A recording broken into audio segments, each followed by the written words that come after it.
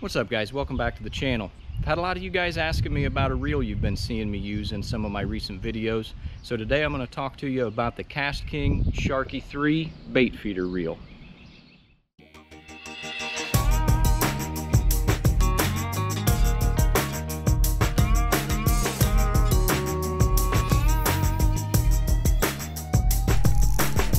Hooked up on the bluegill.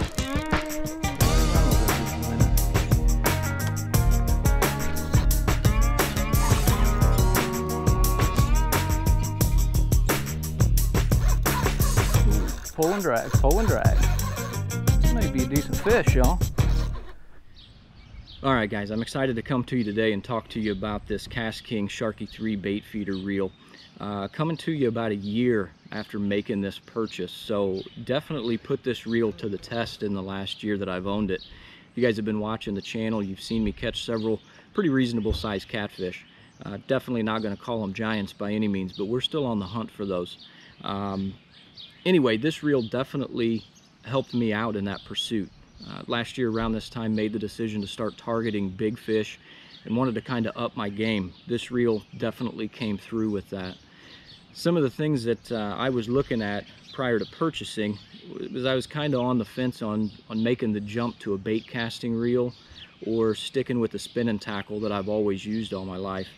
Wasn't quite ready to make that jump to bait casting reels, so made the purchase of this Kastking Sharky 3 bait feeder, and it really gives you a lot of solid options that some of the bait casting equipment's going to give you, but keeps you in your comfort zone. You know, if spinning tackle's your comfort zone, this reel's definitely going to give you those same options. Some things that I really like about this reel, coming out of the box, it comes with 2 spools. The spool that's on the reel is going to be a braid ready spool, going to be an aluminum spool and holds 300 yards of 60-pound braid. But the secondary spool is going to be your mono spool, which is something that's crucial. If you guys are fishing a lot of structure, a lot of rocks, wood, stuff like that, you're probably going to want to be throwing mono instead of braid. So having this spooled and with you is just a quick, easy change right there at the water, and you're right back out fishing. Reel handle, going to be something that I really liked as well. It's got the power handle, so it really allows you to get some good leverage on those fish. The other thing I've seen some people have some concerns with is going to be whether or not this reel is reversible in regards to the reel handle. It is reversible. You can swap that out on left or right, so regardless if you're a lefty or a righty, you can put it on the side that you're most comfortable with. Biggest thing, circling back, like I said, the bait feeder option. I personally had never heard of a bait feeder up until last year around this time. So this option was really crucial to me. And what a bait feeder is, the lever here on the back, that engages your bait feeder. You've got an adjustable rear drag to adjust the tension on that bait feeder as well.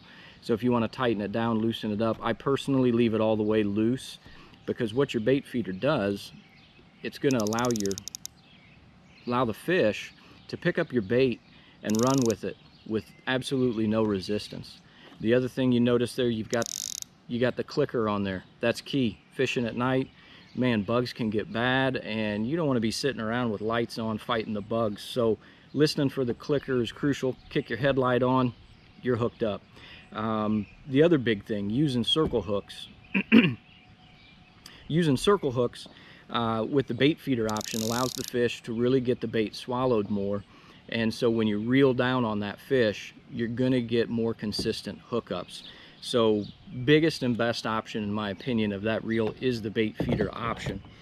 The other big part is going to be cost. Cost is key. I've got a family, and so I try to keep my fishing investments fairly reasonable. This reel, when I purchased it from Amazon last year, was $59.99, and I tell you, for the cost, you really couldn't get a better reel. Sure, there's other reels out there that are definitely going to be more expensive, and I'm sure they've got maybe a few more bells and whistles, things of that nature, but for the cost of $59.99, adding one of these to up your game, I think, is a pretty reasonable investment. Some specifications on the reel. I'm using the 6000 series reel. They do make some smaller versions. I believe the smaller version's a 3000 series. So there's going to be some differences there. On the 6000 series reel, has a 5.51 gear ratio. Going to be a 10 plus ball bearing, 10 plus 1 ball bearing, and then it's got a max drag of 26.5 pounds. So it's really got some nice specifications. It's got a good carbon fiber drag system. I haven't had any issues with this reel at all. I have seen some reviews that some folks have said that the reel seat is just a little bit weak, that they've noticed some flex in fighting some bigger fish. Again, I mean, I've caught some pretty good fish. In fact, one of my recent videos, you guys saw me bring in a 26-pound flathead. Oh yeah, we got old Mr. Flathead today, y'all. There he is. That's a nice one.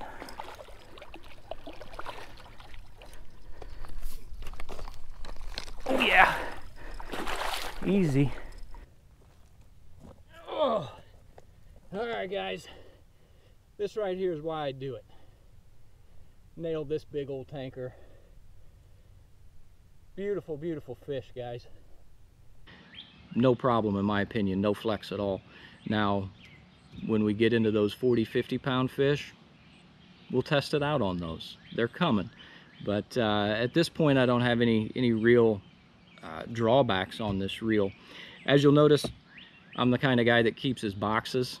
So, you know, what you're going to see when you get this reel, definitely a quality box, quality packaging. They do package it nicely in its own bag, so it keeps the reel nice when it's being shipped to you. If you're storing your reels over the winter, let's say you're not using them, good place to keep them, keep the dust off of them, things like that. Some of the other things I've read is there's what Kastking refers to as the KISS system, which basically seals the internal components of this reel to protect it against saltwater use. It's really a reel that I think is targeted more for saltwater use. So that not being an issue for me, saltwater is not going to be a problem, but dust, dirt, things of that nature, when you're out fishing, sand, things like that, it's going to keep that dirt and grime out of your gears and again make this reel last a lot longer. So if you guys are looking to upgrade your spinning tackle, try something that is going to give you a little bit better versatility, some better options out on the water, definitely would recommend the Kastking Sharky 3 bait feeder reel. It's a good investment, definitely a good investment. So you guys check that out. Link for this is down below in the description. If you found this video informative, please hit the like button, drop a comment down below, and if you haven't done so already, please subscribe to the channel. There's going to be definitely some great content to come. For some of you guys that are regular around the channel, I want to let you know there's some big things happening. We're getting close to that 1,000 subscriber mark, and that means I'm going to have a giveaway coming up. You guys definitely want to keep an eye out for that. And got a merchandise store. If you guys haven't hit that, you can get your Jiggin with Jake merchandise. Head on over to the Jiggin with Jake Facebook page, guys. There's a link pinned to the top of that page that's going to route you to the Jiggin with Jake online shop. We've got all kinds of great merchandise options you guys can pick up. Show a little support to the channel. Got some upgrades coming soon that I'm thinking about. So definitely give me the ability to bring some better videos out to you guys. So thank you all for watching. Definitely appreciate every single one of you guys. I want to give a shout out real quick to Angling with Arlie. If you guys haven't checked them out, they've got a great group on Facebook as well. Head on over there, give those guys a like. They do a lot for the fishing community over in Iowa. So good group of guys there. Always welcome some good fishing content too. So you're welcome to post your fishing pictures, if I can talk. You're welcome to post your fishing pictures, fishing videos, stuff like that. Those guys welcome that stuff. So anyway, again, thank you guys for watching. Remember folks, you can't catch them sitting on the couch. I'll see you on the next one.